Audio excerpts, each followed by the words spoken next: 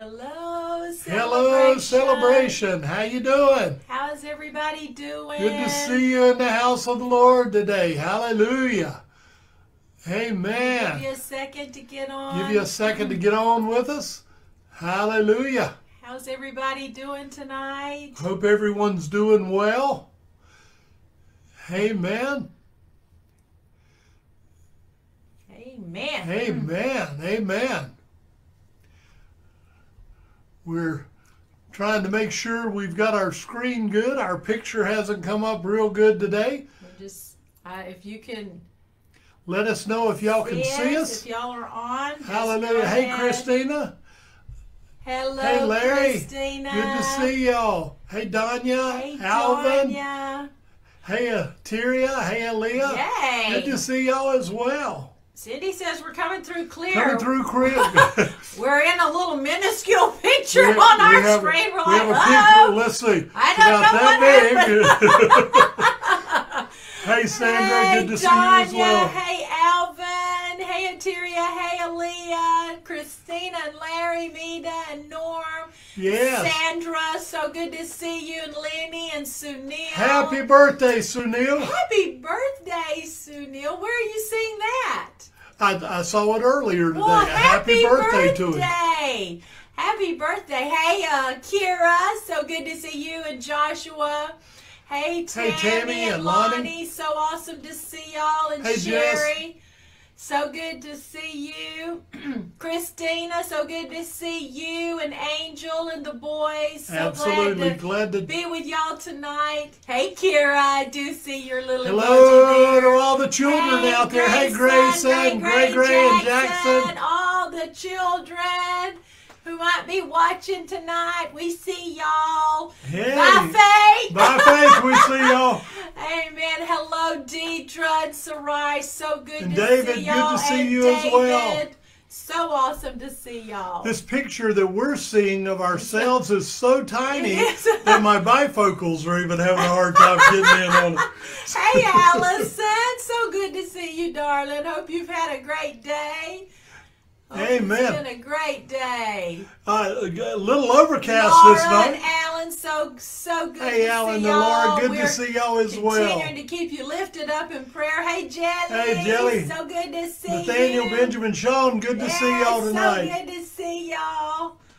Amen. So good to see y'all. We hope everyone has had a wonderful day. We've had some beautiful sunshine earlier in the day and little showers off and on, but it's good to be with you in the house of the Lord. What an awesome God we serve. It's a little different looking at our tiny picture on our screen tonight. Amen, but we aren't going to worry about it. We're not going to worry about that. Forward. Hey, y'all can see absolutely. us. We can see y'all.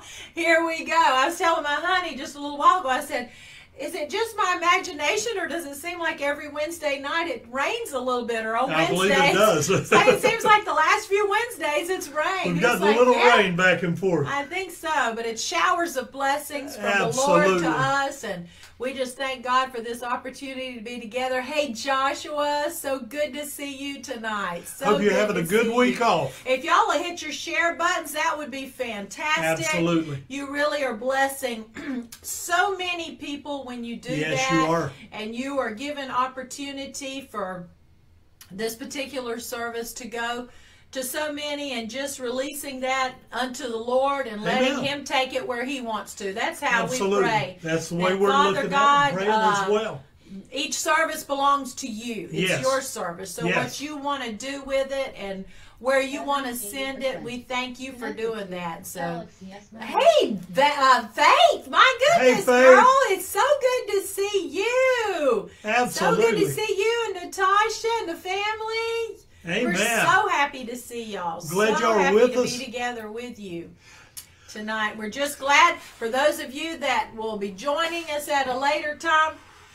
Maybe you'll be seeing this at a later time. Welcome to Celebration Family Worship Center. We're so happy that you joined with us tonight. Absolutely. We're a beautiful body of believers from Morganton, North Carolina, and God is doing miraculous things right here in our midst. Exciting. Just a wonderful body of Christ that we love dearly. Yes, and we do. Jesus loves us dearly. And Amen. we just are thrilled that you're with us. We have many ministries that are offered on our website, right there on our Facebook page. We have ministries for the children, for our youth, for men's ministry, yes, women's ministry, and then just the services. There are discipleship classes offered. There's abundant life class, nutrition classes that are offered, and just a whole variety of beautiful ministry that's offered right here on our Facebook page at this time.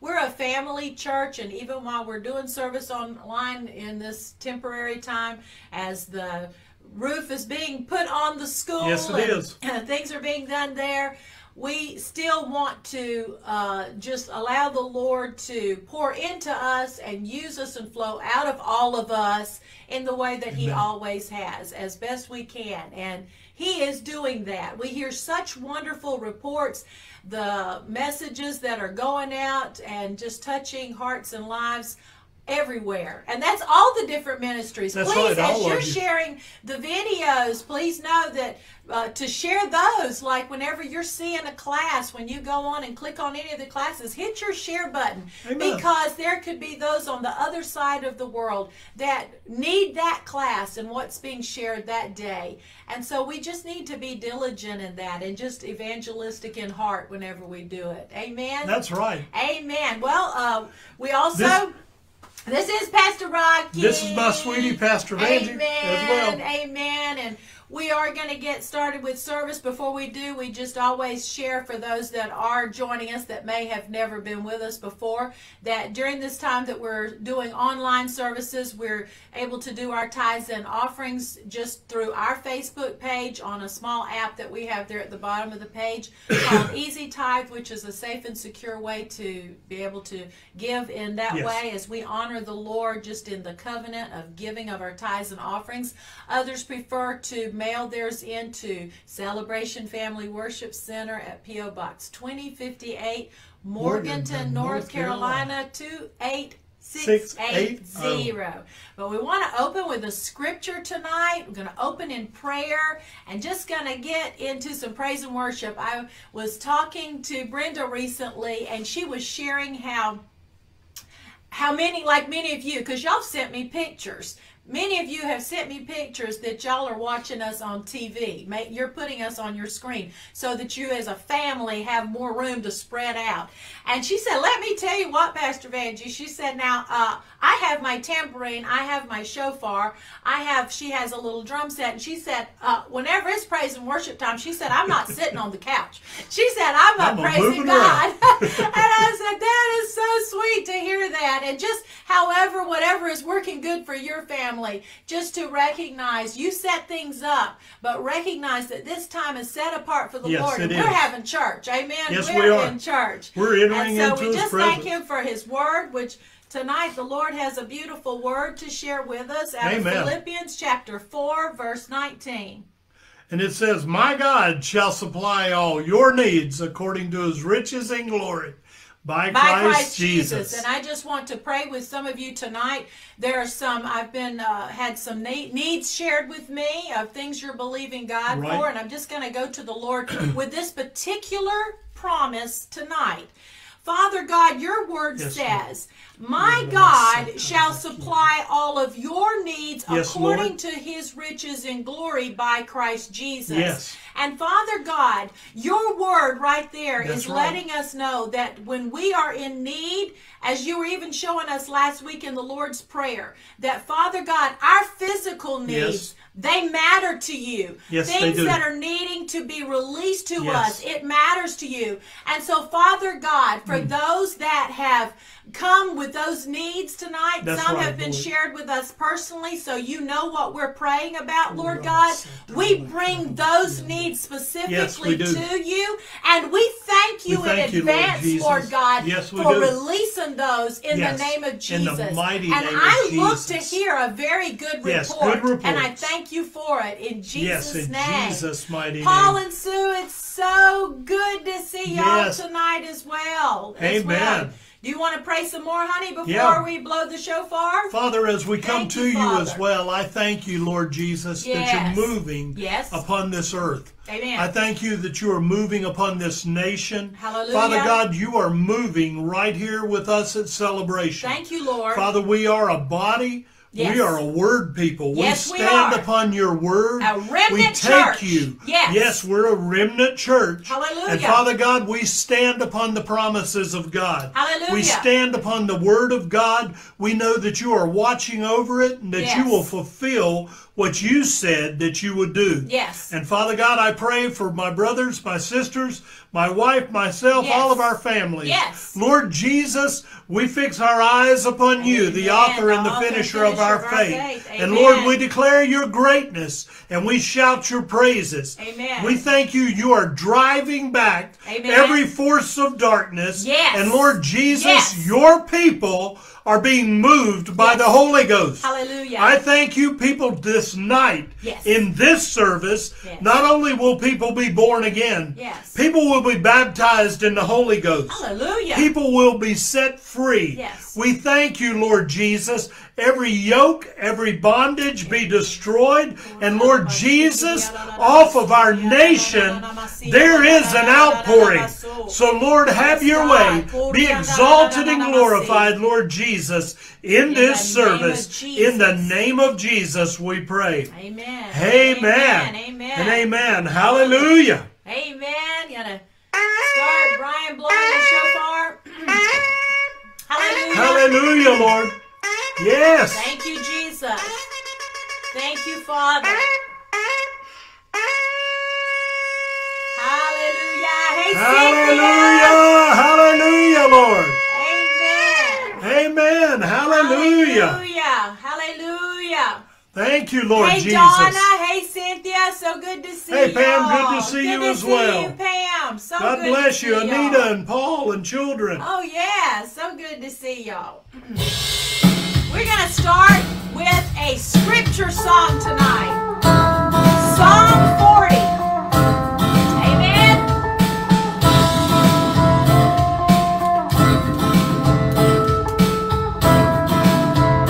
Thank you, Lord. Thank you, Lord Jesus. Waiting on you, Lord. We'll wait for you, oh Lord, because you have filled my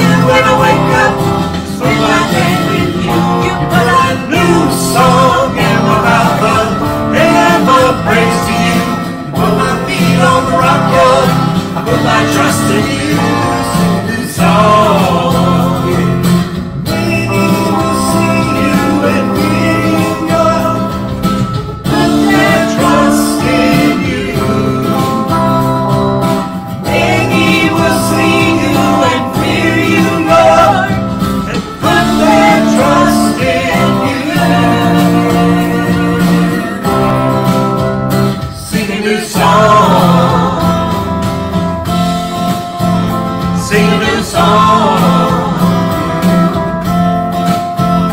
Sing a new song. Sing a new song. Put a new song in my mouth of hymn of praise to you.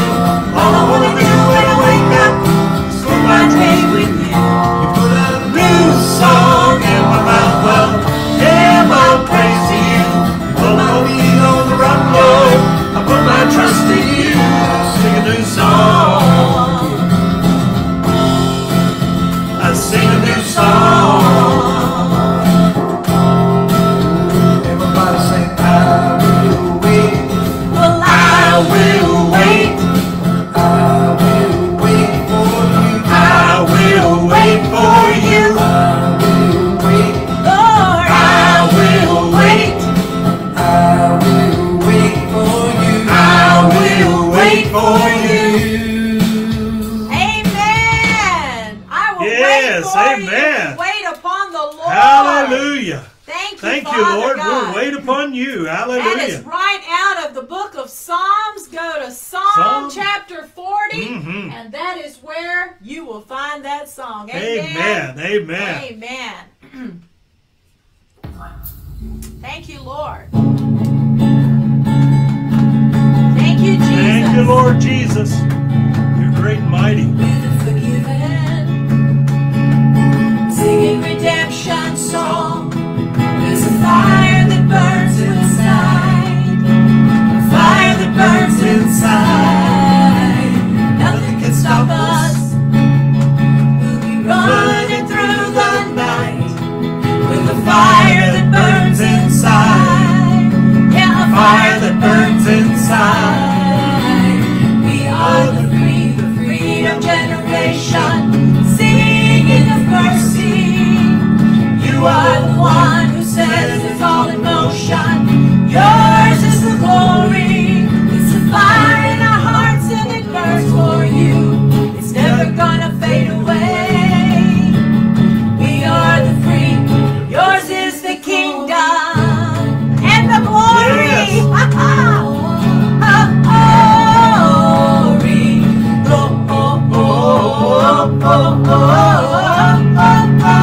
Glory. We are the risen, living alive in you, and our passion will not die. No, our passion will not die. Nothing can stop us. We'll be running through the night, and our passion will not die. No, our passion will not die. We are the freedom generation, singing of mercies. You are the one who sets us all in motion. Yours is the glory.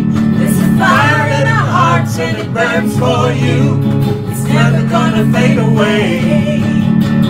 We are the free. This is the glory. I know it, me too.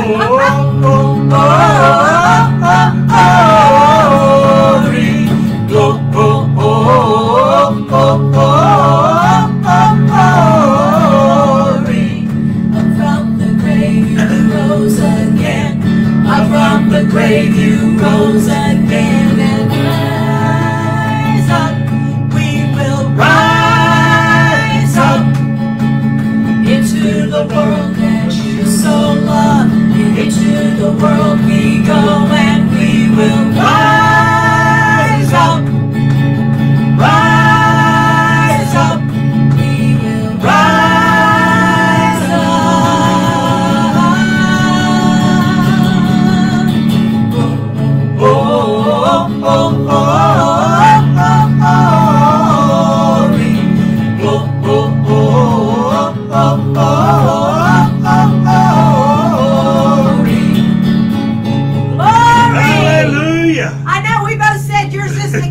We've been studying the Lord's Prayer so much that when we hear those words, we automatically say that yours is the kingdom, but it is also the glory Amen. and the honor forever and ever. Amen. Amen. Amen. Amen. Amen. Hallelujah.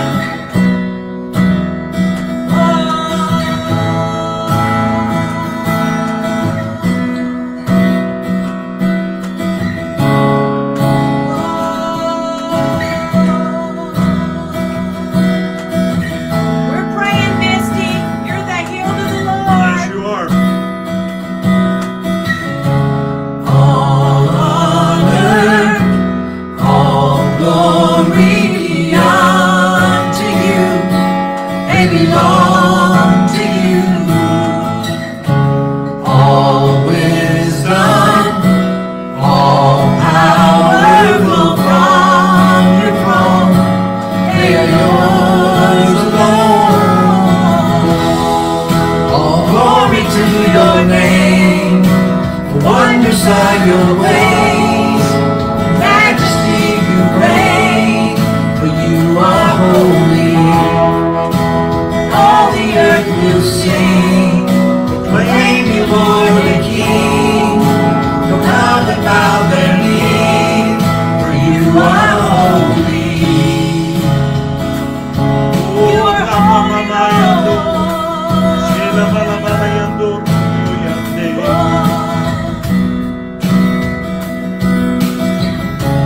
All honor, all glory unto you, Lord, they belong to you. All wisdom, all power flow from your throne. They are yours alone. All glory to your name. Wonders are your ways. Majesty you reign, for you are holy. All the earth will sing, proclaim you Lord and King. They'll come and bow their knee, for you are holy. The earth proclaim that you are holy. All the earth proclaims that you are holy. All the earth proclaims that you are holy. All the earth proclaims that you are holy. All the earth proclaims that you are holy. All the earth proclaims that you are holy. All glory to your name. Wonders are your ways. Majesty you reign. You are holy. Lord, all the earth will sing. Proclaim you Lord and King. They'll come and bow their knee. God, 'cause you are holy. All glory to your name. Wonders are your ways. Majesty you reign, for you are holy. All the earth will sing, proclaim you Lord and King. You'll come and bow their knees, for you are holy. You are holy, Lord.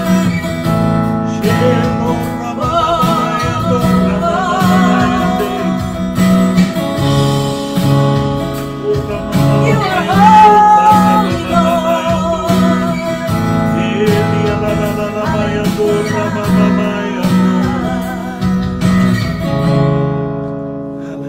Oh, you're holy. Holy, holy, holy. Holy are you, Lord. Holy Hallelujah. is the Lord. Holy is the holy, Lord. holy. Hey, Ira, so good to see you, and so good to see you, Misty. And we're going to pray for you right now. Yes. You are the healed of the Lord. We thank you, Father God, for what you manifest in Misty's body earlier this year. Yes. And Father, the enemy would come knocking again and try to bring fear.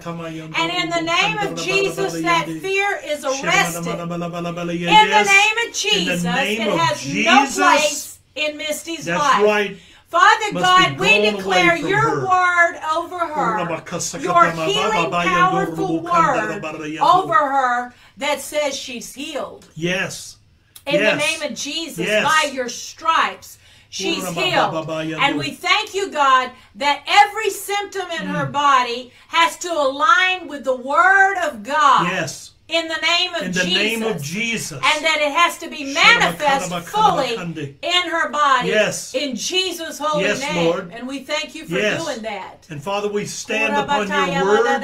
You said, rejoice in the Lord always. And again I will rejoice, for the Lord is near.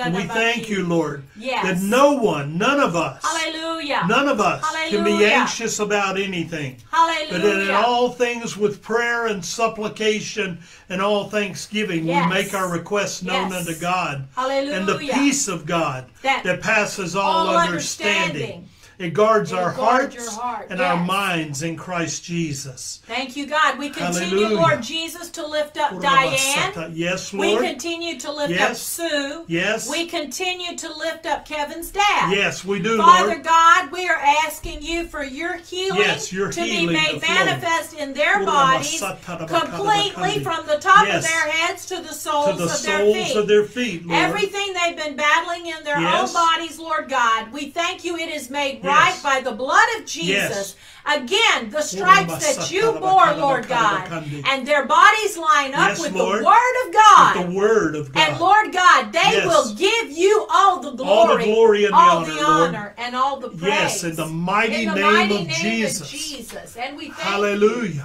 We thank you for doing that. Thank you, Lord. Hallelujah. Amen. Amen. That's right, Misty. By His stripes I'm healed. Yes, and she claims that healing. Absolutely. Absolutely. As we're learning with the promises of God, we've got to believe the Word and we've got to receive it. That's right. There's just something that happens when we receive it. Amen. It's just like I shared many months ago on the lady that went through that crowd and she just touched the hem of the Lord's garment. I mean, she's in the middle of a massive crowd, but she just touched the hem of His garment and Jesus knew something had happened. Yes. Why did He know? Because she had come there with purpose in her heart. She believed that the Lord would heal her. In fact, her very words as she was making her way in that crowd, not that she said them out loud, but to herself, if I can just get, and if I can just touch the hem of His garment, I'll be made whole. Yes, amen. So that is a huge part of it, amen. Misty. I'm so glad to see you reaching out and just receiving that healing. That's right. With the faith that God has put in your heart. Amen. Amen. Amen. Amen. Hallelujah. Amen. Well, let me tell you, God's got awesome things in store for us tonight. Amen. Yes, He does. Amen. And His Word is full of so many wonderful promises, and we thank Him for His Word. Yes, we do. And you know that tonight we're continuing, at least the part that I'm sharing is continuing on in our study and exhortation on the Lord's Prayer. Father, we pray for Norm. It appears also that Norm, Sherry sent in a prayer request, and just as before we go into the message, Father God, we also lift up Norm Foy to you, and we ask you for your strength and your healing power to flow in his body from the top of his head to the soles of his feet, God. We thank you, Lord Jesus, in every way He is made whole. And we declare that no weapon formed against Norm Foy will prosper. In the name of and every tongue that would try to rise up in judgment against him is condemned. Because Norm is of the heritage of the Lord. And we call it done in Jesus' name. In the name of Jesus. Amen. Amen. So continuing in our study and our exhortation tonight on the Lord's Prayer. We've been looking at this beloved prayer model that Jesus taught His disciples to further enhance, and we're asking God to further enhance these principles found in this prayer in our own lives, because we're the church that's here now in 2020. Amen. And this is something He was teaching His disciples back then, and we see that the early church, when we look over in Acts, that it was a Holy Ghost praying church. Hallelujah. And guess what, Celebration? We are a Holy Ghost praying church. And we want to grow deeper and stronger in these truths, because we got some things to pray about. Yes, Amen? we do. Amen. That's exactly right. And certainly as Spirit-filled believers, which we are at Celebration, we should pray in the Spirit on all occasions. Yes. I know what the Apostle Paul said over in 1 Corinthians chapter 14, verse 18. He said, I pray in the Spirit more than you all. So as we're learning these principles from the Lord's Prayer, I'm not in any way suggesting that this take the place of us praying in the Spirit. That's right. Not what I'm saying. Come on. But some of this, we know, we also pray with understanding. Yes, we do. And this comes, sometimes that understanding comes after we've been praying in the Spirit. The Lord will give us the interpretation of what we've shared or what we've prayed. But then other times, we literally just pray with understanding. And I'd like for you to go with me to the scripture found in 1 Corinthians chapter 14, verse 15, which basically is sharing this very principle. You know, many weeks ago, I shared out of the book of Proverbs, and the scripture that I shared there was, in all you're getting, get understanding. Yes, come on. So with that in mind, look at this scripture found in 1 Corinthians chapter 14, verse 15. And it says, so what shall I do? I pray with my spirit, but I will also pray with my understanding. Yes. So as we see here, there are two prayers. There is the praying in the Spirit, and then there is the praying with the understanding. And like I just said, sometimes it's interpreting what we've just prayed in the Spirit. Right. But sometimes it is literally praying in our own understanding. It also says, I will sing with my spirit, but I will also sing with my understanding. I love it when we sing in the Spirit. Amen. And then also, as we have just done, we have sang with our understanding. Yes. Amen. And the Lord just wants to take us into a deeper level of understanding the Lord's Prayer. Because there's some magnificent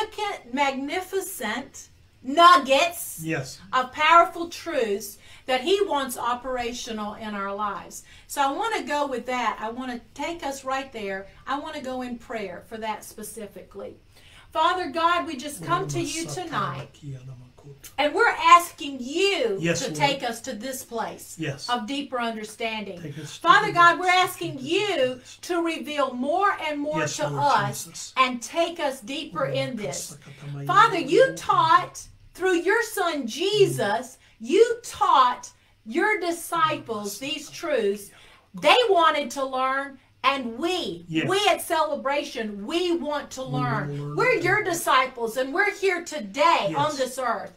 We want to be armed and ready to pray on all occasions. Yes, Lord. And with these principles renewed and strengthened in our hearts and in our lives, we know that we can go deeper in our prayer walks with you, God. Lord. So we thank you for doing this in our hearts. Thank you, in the Lord. name of in the Jesus. Name of Jesus. Amen.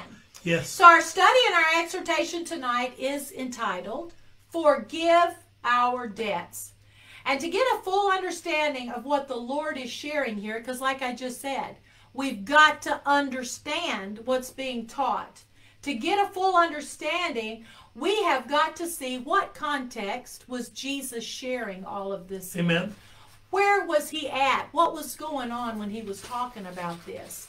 Because now when we hear of debts, our minds, they naturally can bend towards financial debts. That, oh, okay, God might be talking about some financial debts here. Right. Because in America, we live in a world, and in the world, we live in a place where there's tons of credit card debt. It's continually compounded with interest every month. And until this pandemic, you would turn on the news and you would hear of how big the school debt and college debt. Right. You were hearing how students were coming out with so much debt that it was becoming a big issue in lives. Also in this last decade, and even more, you turn on the TV and there are lots of commercials of companies that are like trying to come alongside and help people get out of debt. You see these commercials of companies that are saying, let's help you consolidate your debt. Right. And we've seen that happen. So when we hear debt, we could think of that. But to get the understanding of what Jesus is talking about when he is talking to his disciples specifically at this point in the prayer, we've got to find out what kind of debt he was talking about when he said, forgive us our debts. Yes. And while I mentioned everything that above up there, that's very distressing to us as Americans, it's highly unlikely that any of them or anybody that's even watching tonight who's ever been in debt, you've never had to go to prison for being in debt. But that was not the case when Jesus was sharing this prayer with his disciples. He was teaching them something very relevant to the times that they were living in that had come down to them through the Roman Empire. You see, back then, prisons were not generally filled with criminals. Prisons were instead populated with debtors. Yes. If you got in debt back then, you went to prison. That's right. You didn't call up the company and say, well, let's see if we can consolidate this debt and work on it. No, they had what was called debtor's prison. Yes. So you got to have that in mind when you're hearing the Lord teach his disciples this phrase in this prayer. Forgive us our debts. Now, in those days, if you were a criminal, you might get executed or have to serve other punishments for your crime. But if you were in prison for being a debtor, now this is for those that were debtors, you were not allowed to leave prison until that debt had been paid. Right. So here's the deal. Just as we've been sharing in some of our last messages on the power of our decisions, right? That sometimes decisions that we make, they're not just attached to us, but they reach out and they're touching people we never intended.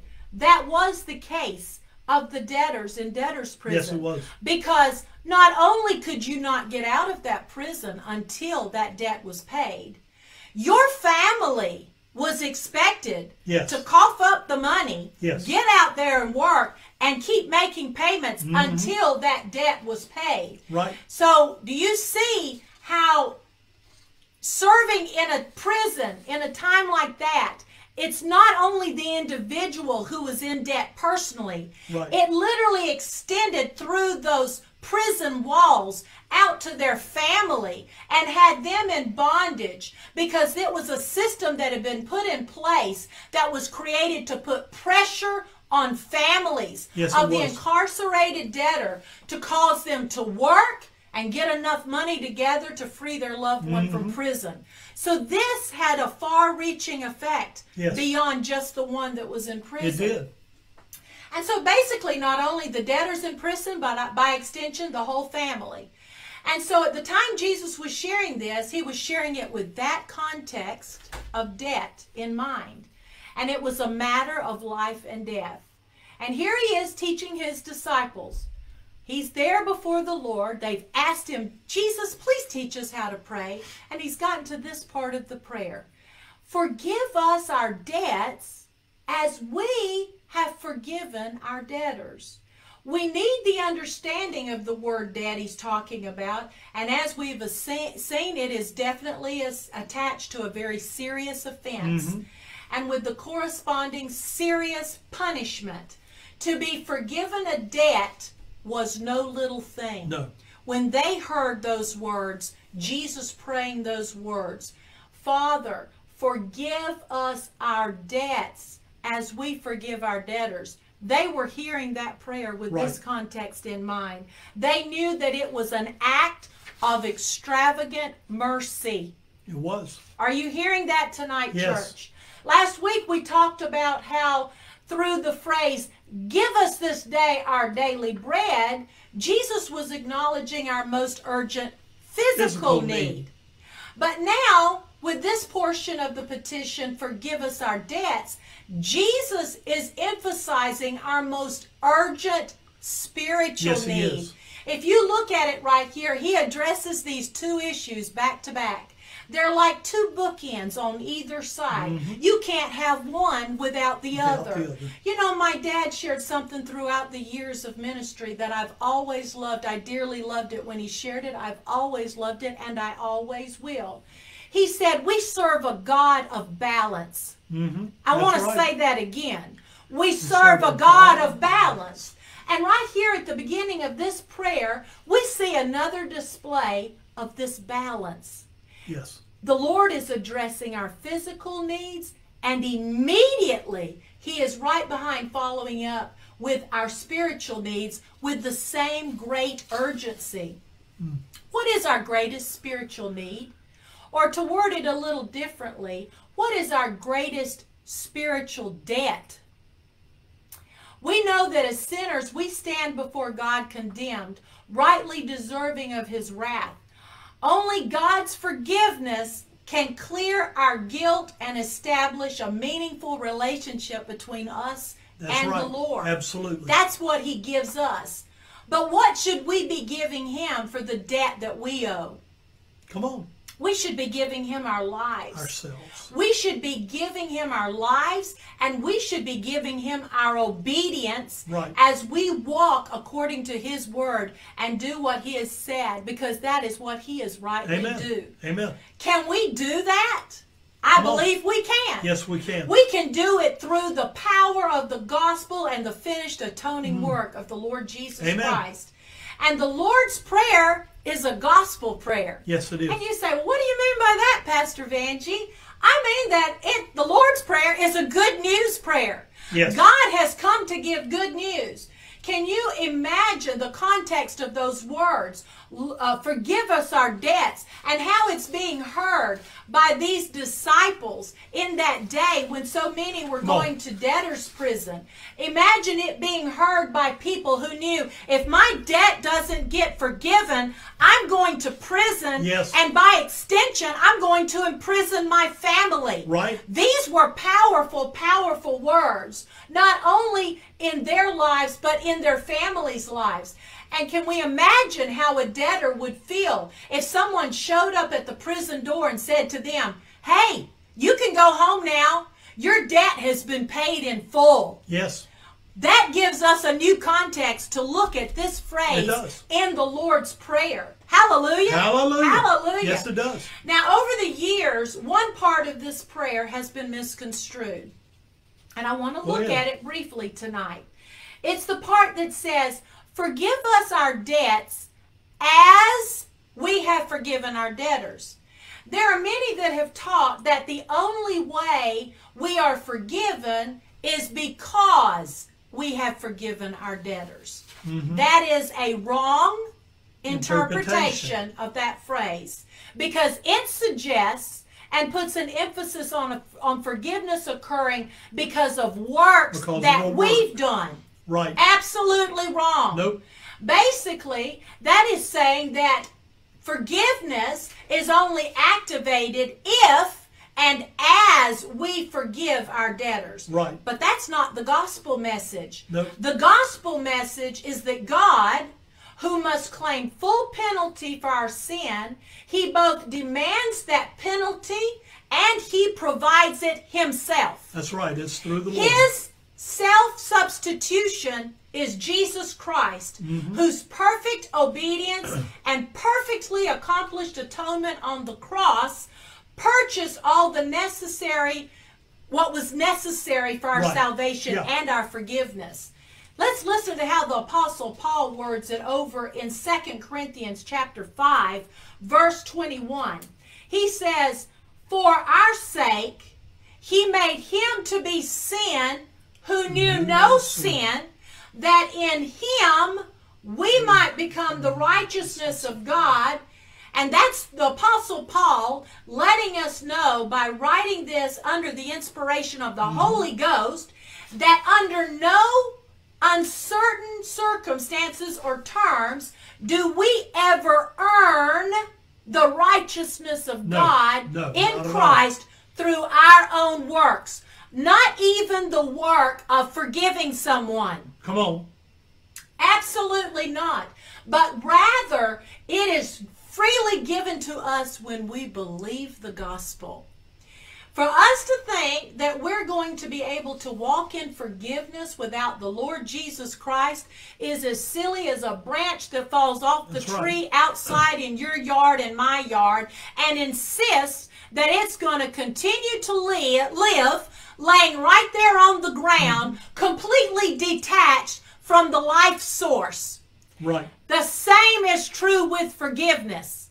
If we think we're going to be people of forgiveness apart from being attached to the King of forgiveness, we are fooling ourselves. It will not happen. It won't happen. It will not happen. Look in Romans chapter 3, verses 23 and 24, which declares, "For all have sinned and fall short of the glory of God, and are justified by His grace as a gift through the redemption that is in Christ Jesus." Amen. So for us to be able to forgive, it's never achieved through our good works, church. Come on. Never. Actually, if it says we are to cling to the sacrifices of Jesus Christ, and that is the way that we will be able to walk and forgive in the way that He intended. And how does it come? It comes by us believing His Word. Yeah. You know, we've been talking a lot lately about how Naomi believed the report of the Lord when she heard that God was giving bread back in Judah. Mm-hmm. The importance of what we believe cannot be emphasized enough. And that's something that's been stressed as we've been going through this teaching on the Lord's Prayer. We have got to be theologically sound. Yes, we do. In what we believe, church. That's right, amen. We must. What we believe when we accept the Lord Jesus Christ must be theologically correct. It must be from the Word of God. Amen. It must be His Word. And it is produced in our lives by a lifelong repentance journey. Yes, it is. And a new life of holiness. Amen. That is how it is displayed in us. Yes. It's not a one time I go down to the altar, thank you, Jesus, for forgiving my sins. Then I go live however I want to the rest of my life. That is not a disciple of the Lord Jesus Christ. Right. It's a walk. It is a journey. It is a walk. Amen. Yep.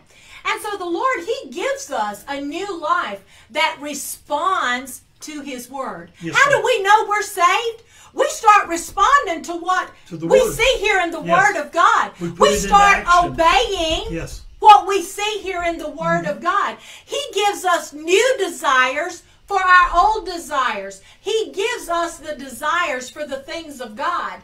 His Word is written, and His law, it is on our minds and it's in our heart. He literally writes it on our minds and on our hearts, according to Hebrews chapter 8, verse 10. He also, in Ezekiel chapter 36, verse 26, He even puts His Spirit within us. Yes, we become new creatures. We become new creatures. Amen. The old has passed away. So yes, good works, they are a part of our life. Mm-hmm. They are a part of our life, and they accompany true salvation. Yes. But they are only the fruit of salvation. That's right. They are never the root of salvation. No, not at all. Never be deluded in that way, in thinking that. Forgiveness is released from the Lord. We are His children, and the way we're able to walk in forgiveness is because He is the King of forgiveness. Yes. And who are we being conformed into the image of?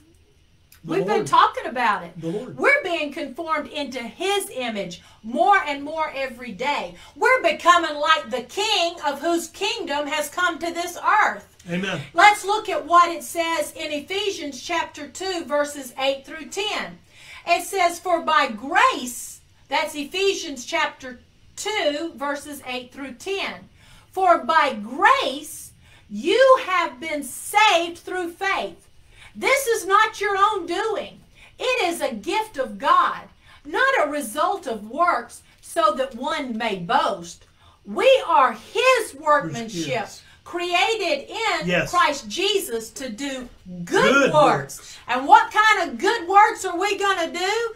The good works that He has prepared beforehand that we should walk in. That's hallelujah. Right. So what is Jesus teaching His disciples when He says, forgive us our debts? If you've got your pen, write down here. Number one, the Lord is teaching us that we are all sinners in need of forgiveness. And the Lord has indeed put his finger on, and he has identified our deepest spiritual problem. And it's nothing less than personal rebellion against a holy God. And the problem is spelled with 3 letters. S-I-N. That's right. Sin. It's a sin problem. We have transgressed his law and commandments, and we need forgiveness. That's right. That's the first thing. Number 2, this is what Jesus is teaching. He's teaching his disciples that not only have we sinned, but that he has come to give us a hope for forgiveness. That's right. That makes a whole lot more sense when you realize that when he is teaching this prayer, forgive us our debts, he is talking to people who have to live in debtor's prison. That's right. If they start accumulating debt. Amen. We don't even think of anything like that. There's nobody going to prison today for having credit card debt. Nope.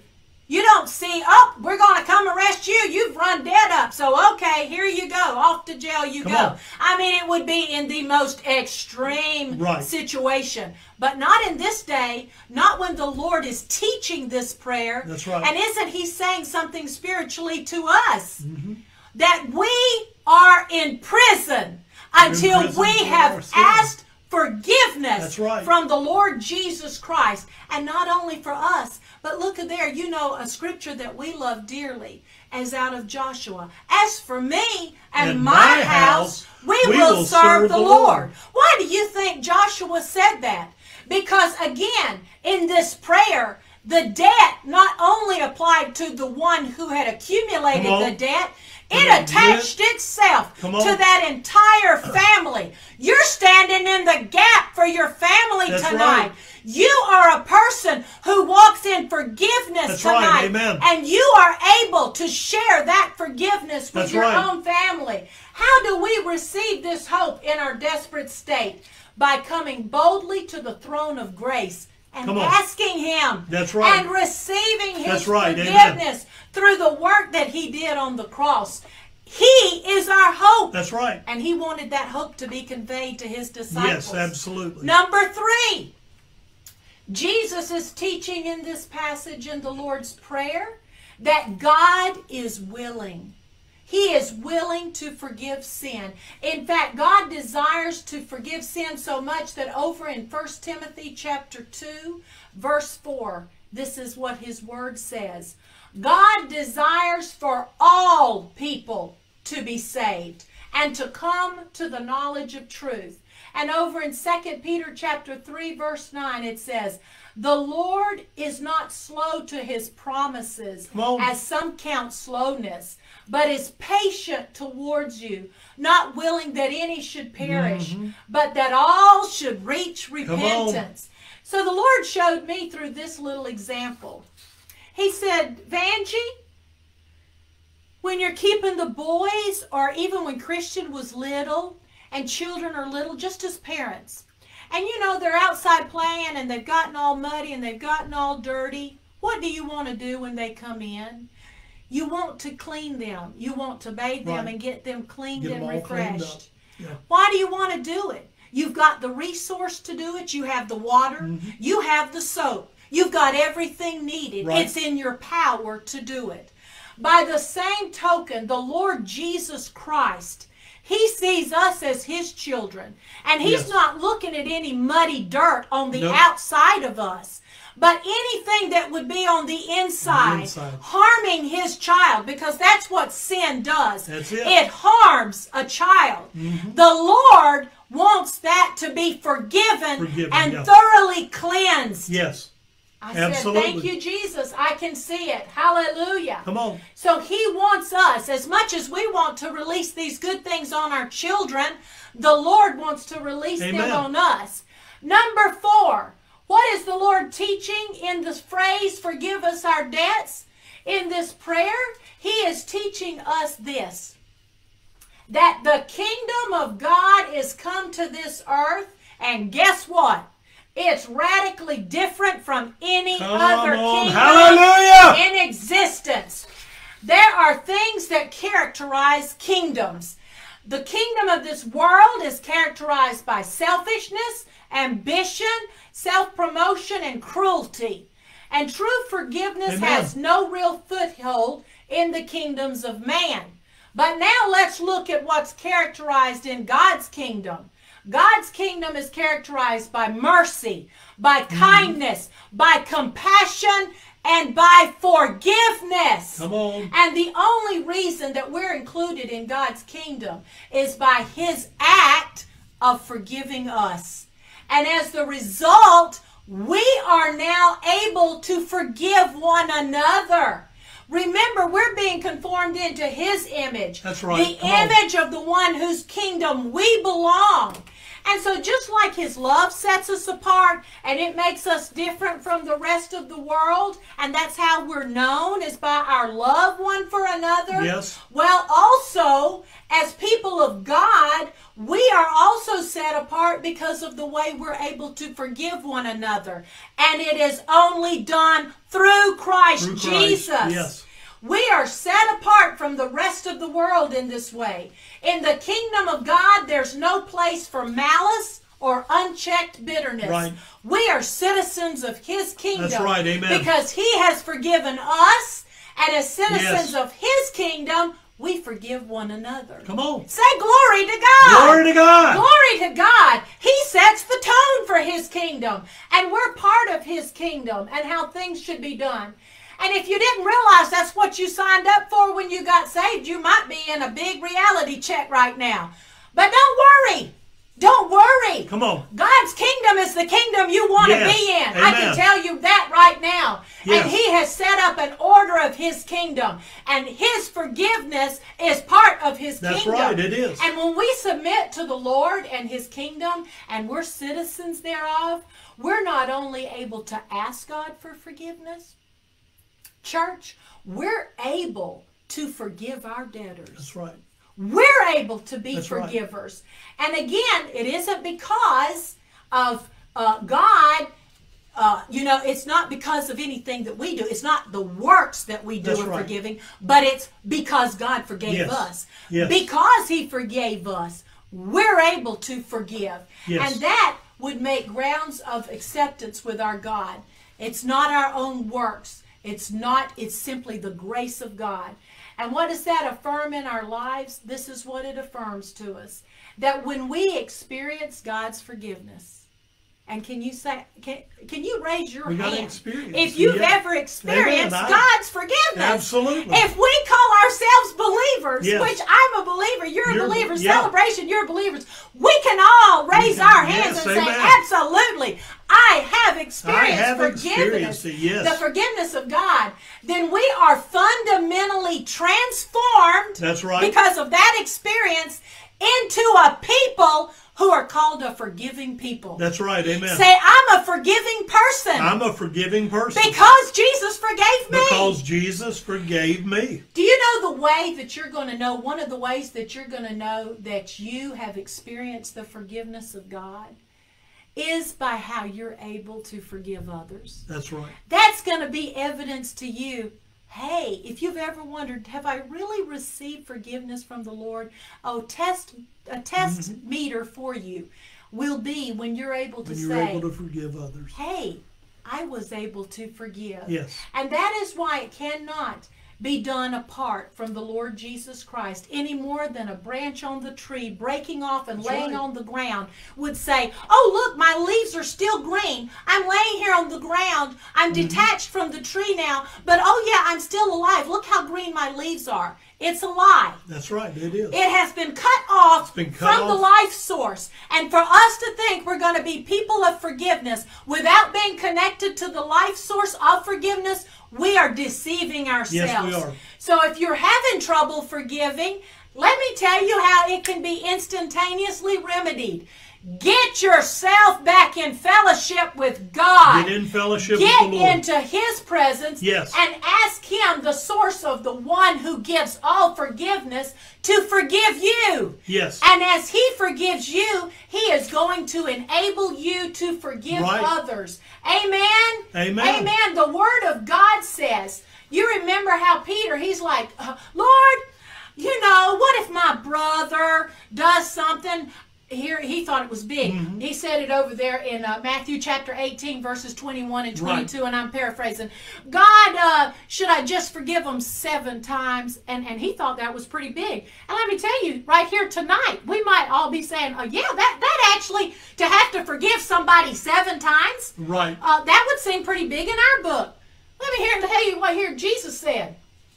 He said, I do not say to you 7 times, but Jesus took it up. He said 77 times. And so God's forgiveness, it always goes to a greater number than we've ever imagined. His love always goes to a greater place than we've ever imagined. Yes. His forgiveness always goes to a greater place than we've ever imagined. And that's the kind of forgiveness that he wants us to walk in. Amen. He wants us to be just like Ruth, where we're willing to give up our address and take up a permanent address as citizens of the kingdom of God and say, because my King of Kings is a king of forgiveness, that's right. I'm going to be a child and a citizen who walks in forgiveness. So tonight, if that's you and you want to be a child who walks in forgiveness, God wants you to. Yes, he does. If you desire it, I can tell you right now, Jesus desires it. Just like a child, we take our children when they're tiny and they need to be bathed after they've gotten all dirty and muddy. The Lord Jesus has paid the supreme price for our forgiveness, and he wants to give it to us. Yes, he does. We just have to ask. We have to ask. And then we receive. Yes. Absolutely. And then we're able to release it. And then we move forward, yes. In the name of Jesus. Yeah, absolutely. Amen. What a beautiful teaching. Amen, amen, amen. As you were sharing that teaching. Forgive us our debts, Forgive us our debts. As we forgive our debtors. I was reminded at the very beginning, when Jesus came out of the wilderness, him going into the... and he started reading from the scroll of the prophet Isaiah. Yes, he did. And he was reading about the Spirit of the Lord being upon him. Amen. To give recovery of sight to the blind. Amen. Hello. To preach good news to the captive. Yes. Come on. Yes. But it also says that he is to preach the acceptable year of the Lord. Amen. Prior to Jesus forgiving sin, dying on the cross for us, the only time that you could be set free from indebtedness was at the year of Jubilee. And then all indebtedness was wiped out. Yes. And that was the only way you could get set free. Yes. The only way your family could get set free.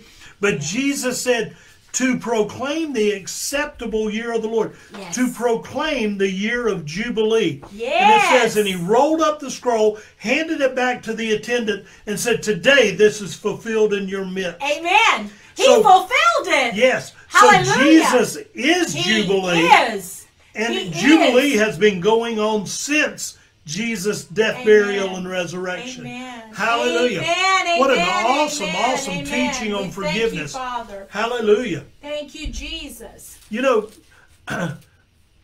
you may be out there tonight and you may be saying, you know what, I need forgiveness of my sins. Amen. I need to ask Jesus to come into my life to forgive me. Yes. Because I'm at this place I don't know the Lord. Yes. And today he's speaking to my heart. Today he's tugging. You don't have any hope. Jesus wants you to have hope. He will absolutely forgive you.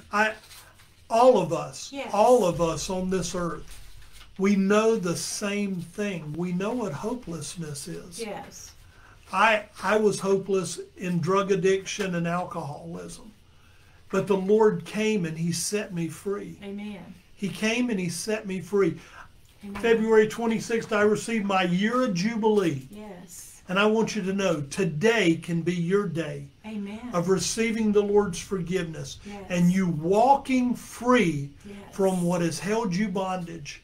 In bondage, yes. Yes. The scripture says that if we confess with our mouths that Jesus Christ is Lord, and we believe in our hearts that God raised him from the dead, we'll be born again. Amen. So right now I want to pray. Amen. And now's your opportunity to pray with us. Yes. I'm going to share further, but I want you to pray right now. If that's you, say, Lord Jesus. Lord Jesus. I know you're the Son of God. I know you're the Son of God. I know you came. I know you came. To this earth. To this earth. And you died. And you died. For my sins. For my sins. I thank you. I thank you. For taking my punishment. For taking my punishment. Upon yourself. Upon yourself. I know that you freely gave your life. I know that you freely gave your life. And that you were buried in a tomb. And that you were buried in a tomb. But on the third day. But on the third day. You rose from the dead. You rose from the dead. So right now. So right now. My life. My life. My sins forgiven. My sins forgiven. And I walk in freedom. I walk in freedom. From this day forward. From this day forward. I will serve you. I will serve you. With all my heart. With all my heart. In Jesus' name. In Jesus' name. Amen. Amen. Amen. Amen. Amen. You are a debtor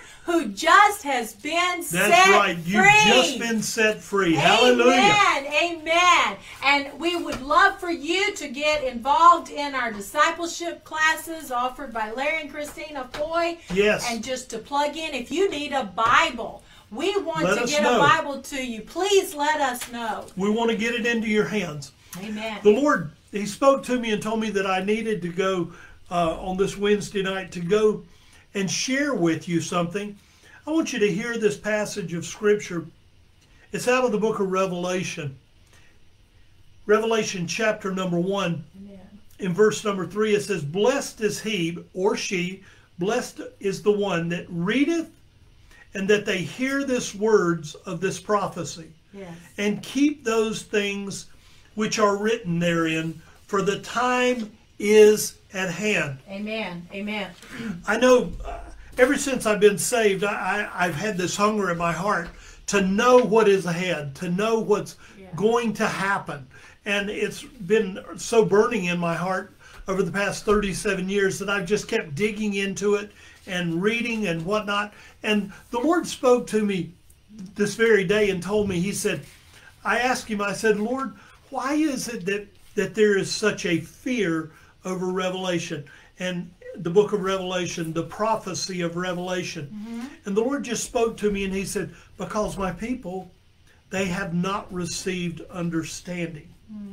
That makes sense. Mankind looks at this book because it's written in a way that we don't understand, especially in the day in which we're living. Amen. Because we're trying to see, my goodness, it talks about dragons and it talks about all these things, and I don't see these things. Yeah. But in the day that John the Revelator, in the day that John the Beloved, he was living, those were things that the people believed in. Yeah. They believed that dragons were real. They believed that all these different things, serpents coming out of the, they believed all these things were real.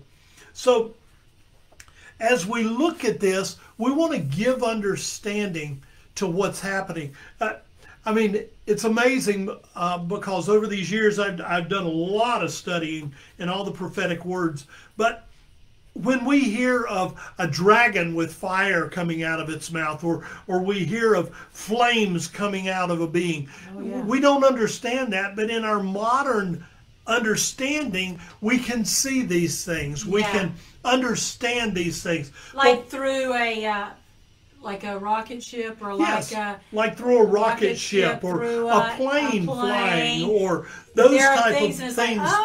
We can understand and have understanding. Yeah. But yet I want to share with you, come to the book of Revelation.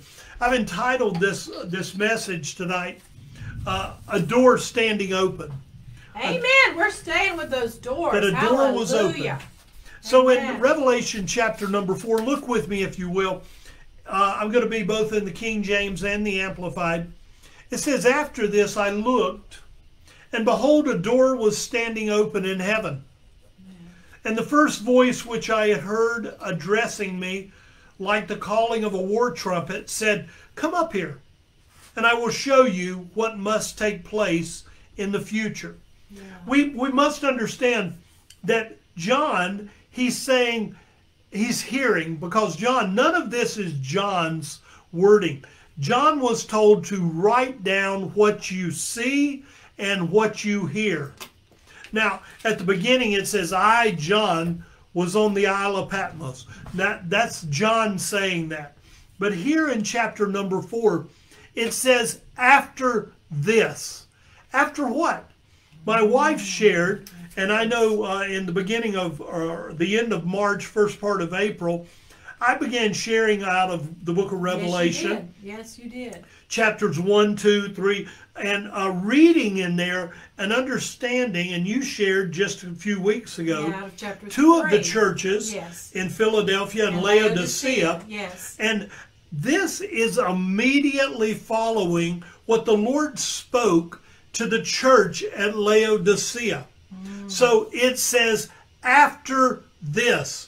After he's spoken to the churches. After he has spoken to the churches, it says, after this. Now, there's some things that I want us to understand before we dive deeper. Okay. The things that to do with the consummation of the age. That's what this is. Chapters 4 and chapters 5 are the introduction and the background of this colossal sweep of prophetic events that are getting ready to happen. Chapter 4 gives us an introduction. Chapter 5 takes us a little bit deeper so that we can understand, because coming out of chapter 5, the prophetic events start rapidly happening. Yes. Now, we also must understand that these things are given so that what is spoken in the prophetic events, that as they're spoken, that the rest of this revelation can be given, but yet we understand where John was, what John was seeing, the vantage point that John was at. Now, John Walvoord, who I love reading John Walvoord, I love studying John Walvoord. He has one of the best books on Revelation. It's called The Revelation of Jesus Christ. Amen. You can get it in paperback through Amazon. It actually came out, I know, through Moody Press in '66 was when I first saw the publication of it. And John Walvoord, he said, quote, one of the principal reasons for confusion in the study of the book of Revelation has been the failure to grasp if Revelation has no chronological structure and is merely a symbolic presentation of morals, the moral truth is the prophetic is significantly, it's reduced and minimalized. In this day and age that we are living, what has been spoken, the things that we have built foundation, the things that our nation has been built upon, these things are being viewed totally from a secular point of view. Thus, it minimizes what has been spoken. So this revelation, we must understand, we must have the spiritual ears to hear, the eyes to see, as we saw in chapters 1, 2, and 3. We must have ears to hear and eyes to see. And part of what I'm wanting to do is giving you some understanding so that as the Lord starts directing and guiding, you can go into Revelation as it's shared from Revelation. We can have a better understanding of what's happening and what is unfolding. Many people did not receive Revelation because they could not fathom it in the day that they were living. It did not make sense. I know the Lord gave me dreams back after I got saved.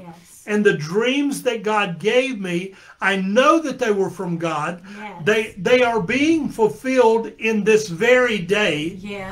On the streets of America, in the streets of the world, these things are happening. So in this day in which these people were living before us, our heritage, they could not understand, so people naturally did not study the prophetic word of Revelation. Now, there is, and I love this, there is a writer, a theologian named C.A. Blanchard. C.A. Blanchard said, what will follow the church age? So what we are seeing is, he says, after this, he's saying, after the church age. Yeah. That's what the Lord Jesus is saying. After the church age has ended. Yeah. So Blanchard says, what will follow the church age? Eventually, in some form or other, the time of tribulation. Why must the time of tribulation follow the church age? Because when the church has been withdrawn from the earth, while Satan, godless governments, and Christless religions remain in the world, there must be tribulation. And such a time of tribulation as the world has never known, in the mixed state which has been from the beginning until now. Wow. From the 4th chapter through the 19th, speaking generally, there seems to be an account of this time of trouble.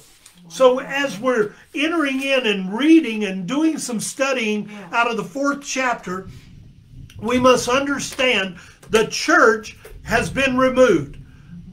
My father-in-law, Pastor Roland, he always spoke of the gap between 3 and 4 is the church being removed from the earth. Yes. Jesus said, after this. Yes. So it says, look, after this I looked, and behold, a door standing open. He had to go through the door. And the first voice that he heard was the voice that he heard at the beginning.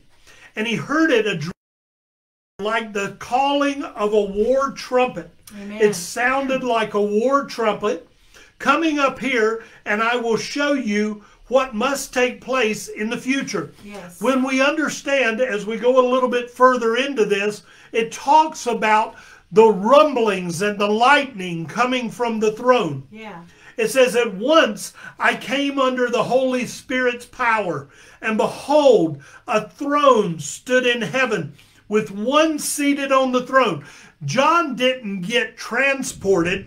John started seeing in the Spirit by the Holy Ghost. Yes. Heaven was opened up.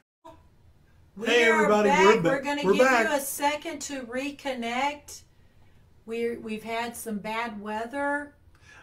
Yeah, we've been having a storm here. Had a storm here. We've heard that there's storms in others of you have also been going through some storms, a little bit of bad weather going on. Let us know as y'all can start. So we're just going to take a minute, and if you're able to get back on. We hope that everyone, that you're able to be there. I know. Hey, Sherry. Hey, Sherry. Good to see y'all. Lenny Sneal. Okay, we're back as well. I think you should just continue. Let's just take a few minutes. They're back because they were like really... Okay. Really? In the book of where we're going to go back to Revelation 4, and I'm just going to share a couple of things with you. Just send your share button, and we'll go back. And then we'll go back. I do want to share this one thing with you. Live again, because the weather, this is the first time since we've been doing services where it literally cut off on its own. Yes. But there was a lot of lightning and thunder going on. Different things like that. Different things that might have been part of it. I don't know. Right. In Revelation chapter 4, where it's speaking here, and it's talking about the 4 living creatures, and it says, and whenever the living creatures offer glory and honor and thanksgiving to him who sits on the throne, who lives forever and ever through the eternities of the eternities. Yes. It says in verse 10, the 24 elders, the members of the heavenly Sanhedrin, which, according as we shared a moment ago, I personally believe that that is the representation of the body of Christ. Amen. We know in King David and Solomon's time in the temple, there were 24 priesthoods because they could not all minister at the same time. So it's representative, and believing that it's those who have lived righteous, those who have received Jesus Christ. Amen. That it's the 24 elders. And it says, the 24 elders, the members of the heavenly Sanhedrin, fall upon their faces before him who is seated on the throne, and they worship him who lives forever and ever. And they throw down their crowns. That's another reason for believing that it's the believers. The crowns before the throne, crying, worthy are you, our Lord and God, to receive the glory and the honor and the dominion. You created all things, and by your will they were brought into being and were created. Now, it says that when the four living creatures do this day and night. Amen. So if they do this day and night, then that means the Sanhedrin, the 24, they live on their faces before the very throne of God. Yes. And brothers and sisters, I tell you what, if that's what we're going to do for eternity, I know that this is a time because God's preparing us and God's telling us.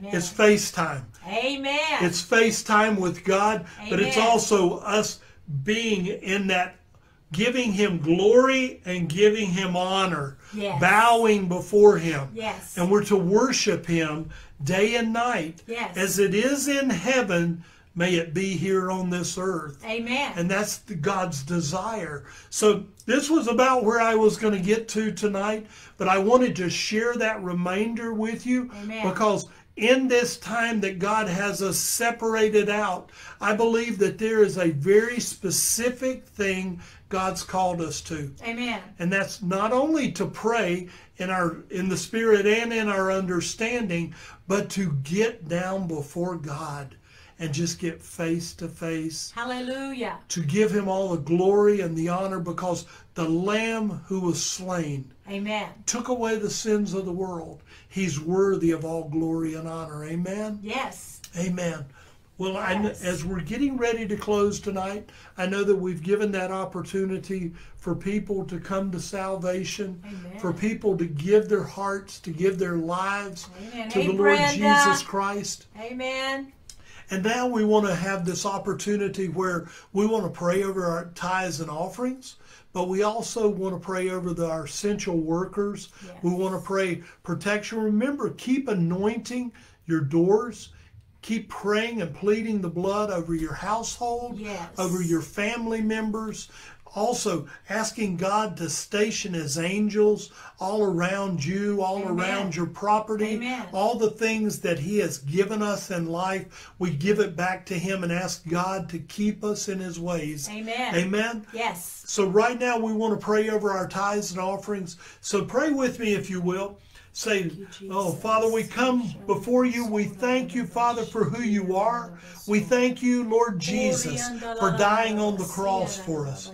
Father, you love us so much. You sent your only begotten Son to take away the sins of the world. Yes. We thank you that we have been brought out of darkness into the marvelous light of Jesus. Yes. And Father, we have surrendered our lives to you. Yes. Father, we ask you to be glorified in our lives. Lord Jesus, be lifted up and exalted. Yes. We thank you that you've made us children of the living God, but you've also made us joint heirs with you in your inheritance. And right now, gathered around your throne in Revelation chapter 5 are men and women from every nation, every tongue, every tribe, and every kindred. Yes. And they're worshiping you in spirit and they're worshiping you in truth. And if that's what heaven looks and sounds like, that's what we, the church, ought to look and sound like. So we call the nations to your kingdom. We call them from the north, the south, the east, and the west. We call to the four corners of the earth, give up the lost souls to your kingdom, Lord Jesus. And celebration, the doors of celebration are thrown wide open. And Father God, it's a place for the nations to gather. And we come together in spirit and truth. We come together with glad and sincere hearts. Amen. And Lord Jesus, we pray continually for the third great awakening in our nation. Amen. Lord, pour out your Spirit. We pray for those in authority over us. We pray for President Donald Trump, Vice President Mike Pence, all those in the Congress, the Cabinet, the Supreme Court. Yes. We pray for all those in state authority, yes. Governor Cooper yes. and all the other governors. We pray for those in local authorities. Amen. We pray, Lord Jesus, Amen. them and their households yes. be born again. Yes. We thank you. They'll be baptized in the Holy Ghost and fire. The Word of God be a lamp unto their feet, a light unto their path. And may we all walk a highway of holiness together. We don't want to just hear the Word. We want to act upon the Word. Reap the harvest of the Word. Right now we give. It's given. Good measure. Pressed down. Shaken together. Running over. Men and women pour into our bosom so that we can give again. We declare us and our households born again. We declare yokes be lifted. Burdens be removed. Lord Jesus, Hallelujah. We pray for our essential workers. Yes. We pray for those who are out on the front lines every day. Lord Jesus, the blood of Jesus be applied to them. We call them and their families to be saved. Hallelujah. Father God, I thank you. We declare souls to the kingdom of God. Yes. And we give you the praise, the glory, and the honor. In Jesus' name. Amen. Jesus, in the name of Jesus. Hallelujah. Amen. Hallelujah. Hallelujah. Hallelujah, Jesus. Hallelujah. Thank you, Lord. We thank you, Lord Hallelujah. Jesus. We thank you, Lord Jesus. Thank you, Lord Jesus.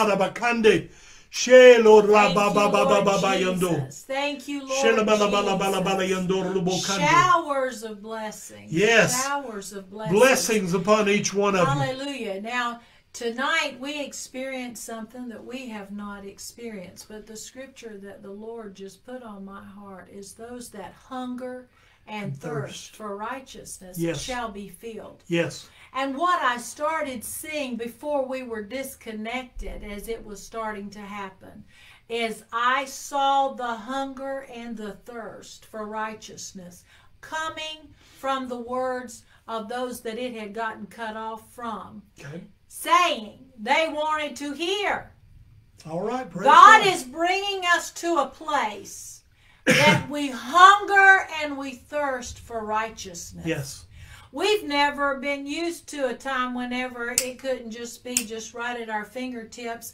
Either we're right there in service or whatever, or we've been doing it this way and it just flows and there's no interruption. But we just have to be persistent in Him. That's right. We have to be those people who will hunger and thirst for righteousness. Amen. In the name Amen. of Jesus. And when we do get off tonight, you just share for them to come back and hear the rest of that. A pastor's message on the second portion that was given. They'll be able to go there. Yeah. And as we know, the word of the Lord will not return void. But it'll accomplish what He sends it to do. His word will accomplish what Amen. it's sent Amen. forth to do. And you know, I encourage each one of you as you're in the Word, He's peeling the layers back. Yes. He's making things known.